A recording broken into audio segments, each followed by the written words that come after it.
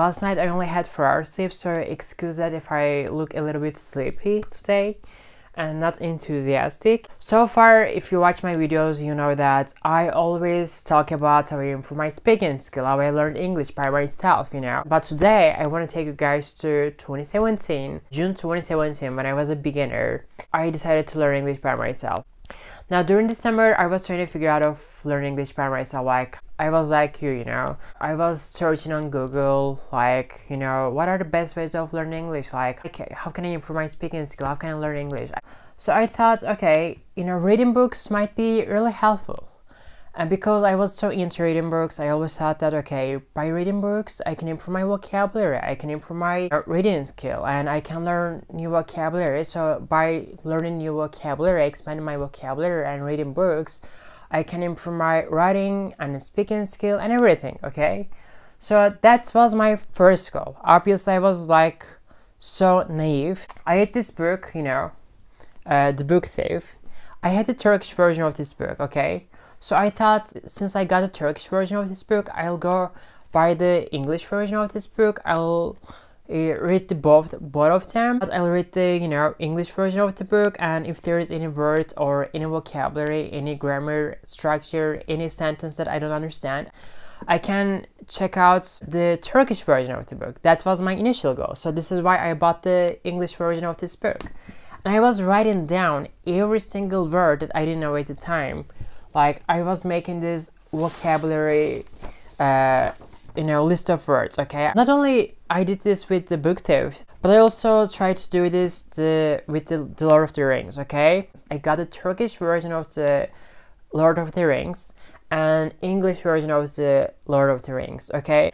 As you can see, guys, those list of words, while I was reading the Lord of the Rings and the Book Thief, I was doing those list of words, okay? Long list of words during the summer. I spent like every single day studying like 3 hours, 4 hours a day, okay, for 2 months. By the end of like 2 months, I realized that, okay, this is not working, okay? This is not working, dude, because I don't understand most of the sentences because I wasn't familiar with the basic grammar structure, basic English grammar structure, okay? I remember like yesterday, okay, while I was reading the Book Thief, there was this sentence. They are the ones I can't stand to look at.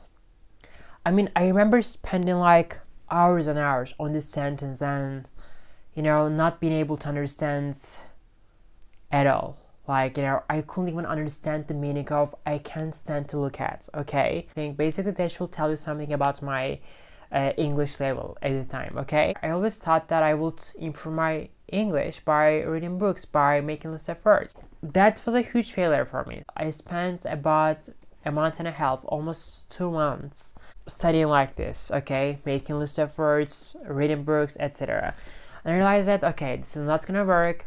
I need to come up with another method. I need to come up with another solution. I need to figure out a new way of improving my English, okay? The second failure was, by the end of July, I was always asking people like, you know, people who kind of speak English, kind of knew English, like, what can I do to improve my English? Like, how can I learn English? And everybody around me was like, okay, you definitely need to watch TV shows, okay?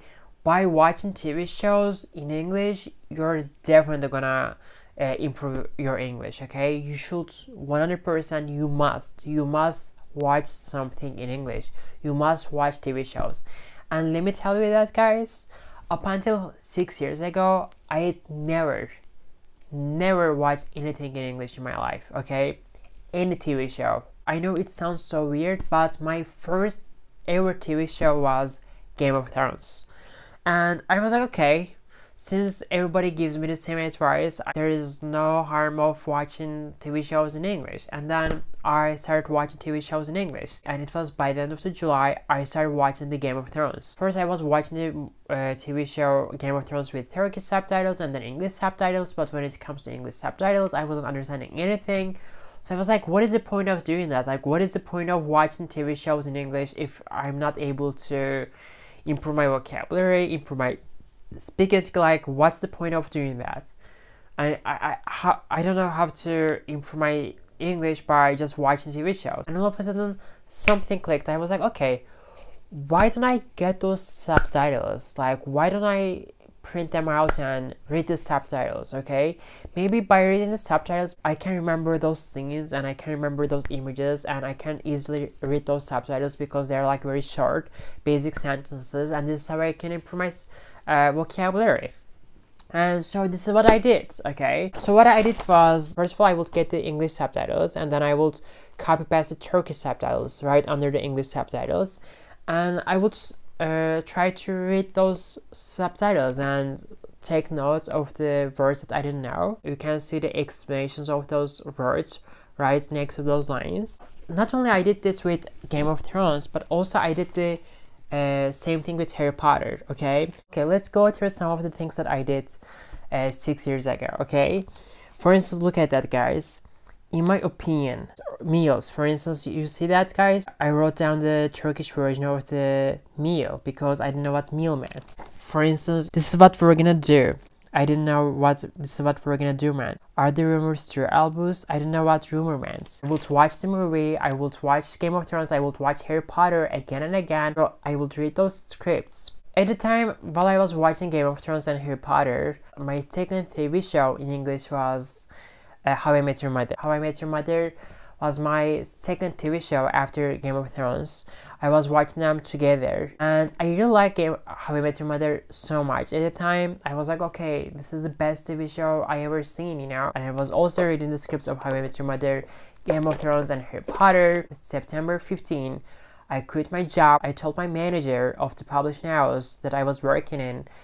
I was like, okay, this year I need to learn English. This is the only time I get, and I have school, I have a lot on my plate. If I keep working as a part-time, there is no way I can learn English. This year is gonna be my priority for learning English. So I quit my job, I fully focus on my education and university and also learn English.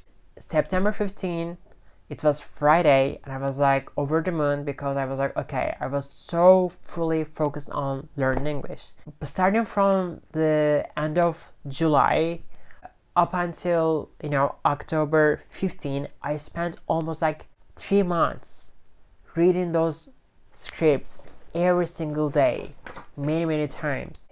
Reading the scripts of Harry Potter, reading the scripts of Game of Thrones, reading the scripts of How I Met Your Mother. And that was my second failure. That was my second failure, guys. By the end of September, you know, the beginning of the October, I realized that, oh my god, that method didn't work either. Reading the scripts of the Harry Potter, Game of Thrones, How I Met Your Mother, making translations, writing down every single word's meanings, or watching Harry Potter and Game of Thrones and How I Met Your Mother didn't work either. They didn't work either because I realized that I was forgetting, let's say, you know, rumor, okay? I've seen this in Harry Potter. I was forgetting half of the words that I had learned. It got me thinking like, Arsene, you don't only, you know, forget half the words' meanings, but also you can't even make a basic sentence. You can't even say like, I'm gonna go out, meet up with my friends. So what's the point of reading the script if I forget half the words and also I'm not able to make even basic sentences? And then in the middle of October, I started watching Friends. I like Friends so much, and something about Friends made me wanna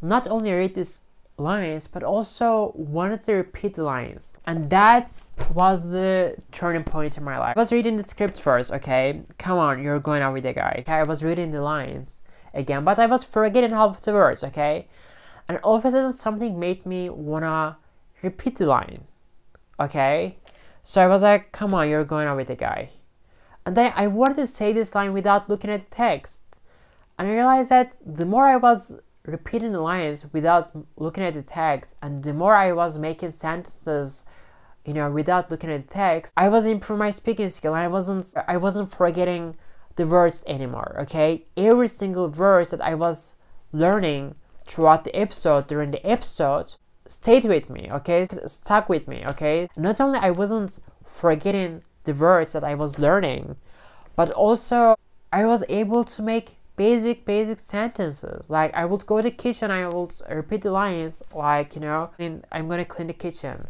or I'm gonna wipe the table. I wipe tables for it, I steamed milk for it. Things like that. And then this is how I came up with my method that I share with you guys in each one of my videos. And that was my turning point. Basically, when I share my methods, it was a very long failure process for me. From June to October, I spent almost 4 months. All of my attempts failed until by accident I got this urge to repeat the lines without looking at the text. I was like, okay, that works. Repeating the lines without looking at the text works. It got me thinking, like, why does this method work specifically? Like, instead of reading the lines, reading the scripts, why repeating the lines without looking at the text and practicing like this works very effectively? The first reason is because when I was trying to repeat the lines without looking at the text, I was picturing those things, you know, I was using my imagination, and in every single video I say that. And that is a very strong context. Your brain knows the situation, which words you can use, because you use your imagination. The other thing is, when we read, we just get the information. When you read, you're just in a passive situation, okay? But when you're acting. When you're practicing, when you're repeating lines without looking at the text, you're acting. You're not in a passive situation anymore. If you really think that you can put yourself in their situation and you can vividly picture those scenes, you know, because you like the movie, then this method will definitely work for you. By this method, guys, I was improving my speaking skill, and that was the most important thing. While I was improving my speaking skill, I was getting familiar with the English grammar structures. I was learning words and I wasn't forgetting them anymore. The more I was practicing, the more I was able to comprehend more complicated sentences. This is how I improve my reading skill as well, okay? I didn't improve my reading skill by reading. For instance, I'm able to read Harry Potter right now, the Lord of the Rings, every single thing, every single article, but I didn't even improve my reading skill by doing reading practice, because understanding what you read is not about learning words. Understanding what you read is to be able to comprehend the structures, English structures. Because while I was doing this practice, I was getting familiar more and more with English grammar structures, and this is how over time I started understanding every single thing that I was reading in English. Learning like an actor, repeating lines, you know, without looking at the text, and going through all those scenes in your head make a huge difference when it comes to learning English. So since then, I always practice with this method, guys, okay? If you're new to my channel and you have no idea how to learn English with my methods, I made more than 10 videos about this topic, about my method. You can go watch those videos and see how I improve my speaking skill, listening skill, reading skill, every single thing with this method. And the main reason I wanted to make this video is because I'm pretty sure many of you out there are going through the same process, experiencing the same challenges, coming across the same, running into the same obstacles, and you struggle with the same things. You feel like you're a failure, you know, you want to give up, or, you know, because you try to learn English, you attempt to learn English many times, and you end up failing many times, and that's such a terrible feeling. That sucks, okay? So basically, I want to give you guys the full picture, okay? My failures, my attempts, and my failures. The most important thing is here, I didn't give up, you know?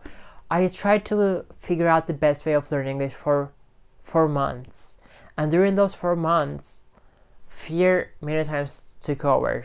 I was fucking scared because I had to learn English by myself, but I had no idea how to do that. And I was trying to figure out a way of doing that, and I was failing many times. Yeah, so basically it took me 4 months to figure out the best way of learning English. No matter what you do, just don't let the fear take over your life, and don't give up, okay guys? Because eventually you're gonna figure it out, okay? Just keep thinking on it, just keep pondering, okay? Anyways, I'll see you guys in the next video. Bye bye.